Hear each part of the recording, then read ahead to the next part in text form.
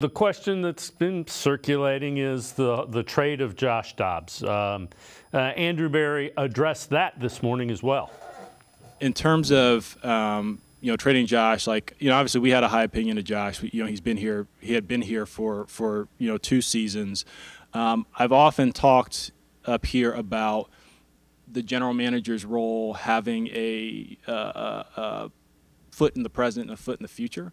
And certainly, that consideration in that transaction, has elements of that.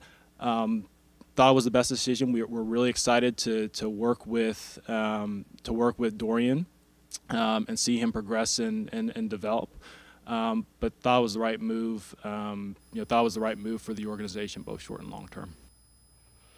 And the only thing that I would say is it doesn't match with what you did with defensive line and Shelby Harris you brought in Rodney McLeod, you brought in Marquise Goodwin, and I get it, quarterback's a different position, but when you bring in all those veterans and you're relying on a rookie 5th round pick, it just doesn't seem to match the philosophy.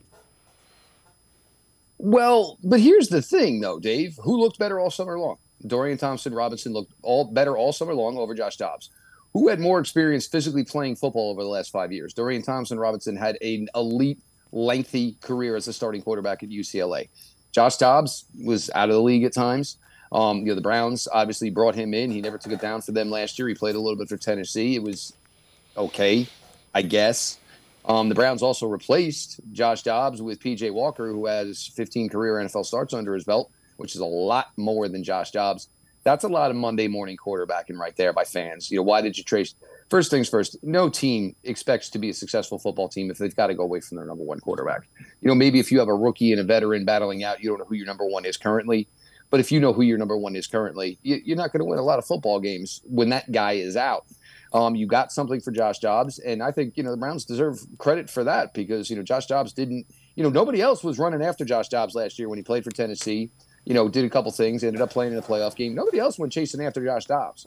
The Browns were able to bring him back due to the relationship, obviously, with the same quarterback coach, the relationship he had already had with Deshaun Watson. And, I was one over the summer that said, look, if it's going to come down to somebody taking reps, I'd rather see what you got in Dorian Thompson-Robinson, because we're not sure what Josh Dobbs is. Is he holding his own right now for the Arizona Cardinals? Yeah. Is he maybe, screwing up some plans for them for a team that probably wants to go winless this season? Probably as well. But, that's just going way, way too much. And I'm going to tell you right now, it could have been, Josh Dobbs. It could have been any backup quarterback the Cleveland Browns have had over the years. Nobody was making up the fact that, 25 points. The Browns lost 28-3. Josh Dobbs was not going to make the difference in that game.